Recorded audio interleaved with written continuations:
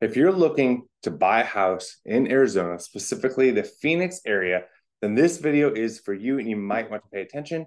And if you have a home to sell here, you may find some useful information here as well. Welcome back to the channel. My name is Rich Brecklin, real estate agent with Real Broker. So a lot is going on with the market. I think we all are aware of that no matter where you live. But what we're seeing right now in Phoenix Metro has a lot of people frozen. A lot of my buyer clients who reach out, most from this channel, reach out, we're going to wait. Should we wait? What should we do? And I get it within good reason. There's a lot of questions in there. What do you do? Home prices have been inflated like many parts across the country. Phoenix Metro was actually leading the nation for 2 years in price increases.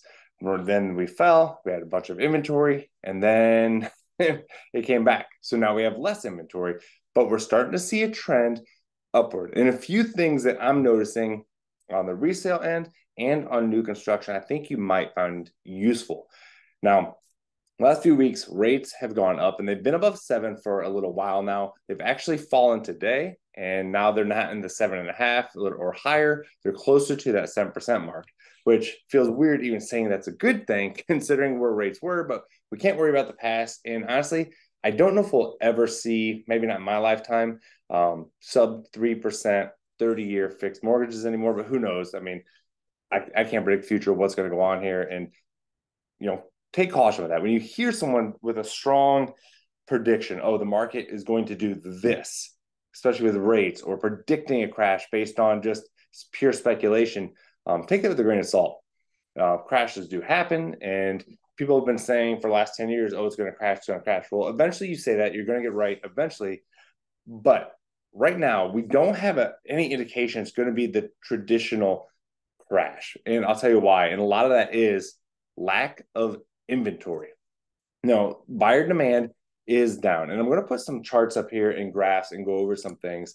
This first one is from the Cromford report, and I use it quite a bit. I like to gives a good overview of what we're seeing in Phoenix Metro, but our inventory is still down. Now, in the last week or so, I've seen 500 new homes come on the market, but we're still well below where we need to be. So if you're a buyer, that might not be a good thing. If you're a seller, that is good. If we had the amount of inventory we should, sellers would be, I almost said something I shouldn't, but they'd be freaking out. So sellers should be thankful. However, sellers, that doesn't mean you can just price your house wherever, because when you do that, now you're just sitting on the market collecting dust, and that listing success rate has dropped and has continued to slowly trickle down, still around 78%, which is above the normal of 65%. But also we're seeing, listings under contract, pending listings, those are down. And I think next month, when we look at the sales per month, that number will be down, being it's a lagging indicator, and these high rates we've had will be affecting that number. Now, when we look at the average monthly sales price, it is around $553,000, and that has fallen from last month and last quarter, but it is still quite high from 2 years ago, and even longer. And it is still expensive to own a home, especially when you put in today's rate. So when you look at what the average home costs and with the rates and what the average person has to make, it prices a lot of people out of the market depending on where they're coming from and how much money they have. So what does that mean for you as a buyer? Should you wait? Now, that's going to be up to every individual and depending on your situation. But let's just say you do wait and you want to just see what the market does. Well, let's say rates do drop and inventory is already low. What do you think that is going to do to the market, to all the buyers who are waiting and people are still coming into the Phoenix area? We're going to go back to having a buyer frenzy and people freaking out, and then they feel like they have to get a home because rates have fallen. So you have that end. But then if you buy now and you're paying, homes are still expensive, you're waiting for the prices to fall, how much further will they actually fall before you feel like you're getting a deal?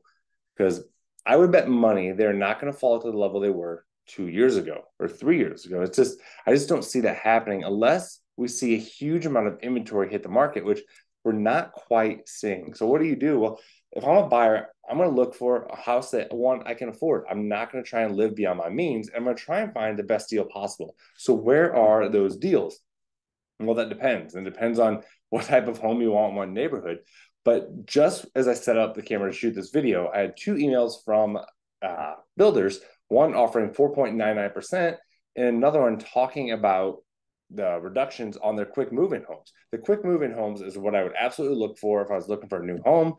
Those are the ones that had builders tell me to my face that they will move on that price. But in that email, one of the new move-in homes was $150,000 less. So they're marking these homes down. They want to get it off of their books. So if you're in the market for a new home, you're moving no matter what, you're moving for a job or whatever reason, you want to buy something, you don't want to pay rent, pay someone else's mortgage. I would look at new construction and look at getting a lower rate. Obviously, I would like to compare the loan estimate with my own lender, but also look at the quick move-ins.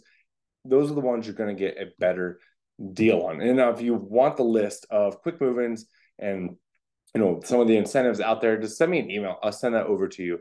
But that's just what we're seeing. Now for the sellers, again, you have to price your home where it needs to be. It has to be priced according to the market and get buyers through the door. Otherwise, if you're just hoping and wishing it's just going to sit and sit, and days on market for a seller is not a good thing. So let me know, what do you think? What do you think you see in the market? If you're looking to make the move here and you have questions, reach out. All my contact info is below. The cell phone goes to me. I answer the questions. I help you make that move, get everything in place. But that's just what we're seeing right now. It's definitely weird times that I don't predict myself. I don't see the crash that so many people are calling for and have been for the last year and a half. It's simply the numbers aren't there yet. I'm not saying it's not going to happen, but right now I don't see any evidence of that occurring. And we may see a dip, but a crash, I'm not betting on it. Let me know what you have. See ya.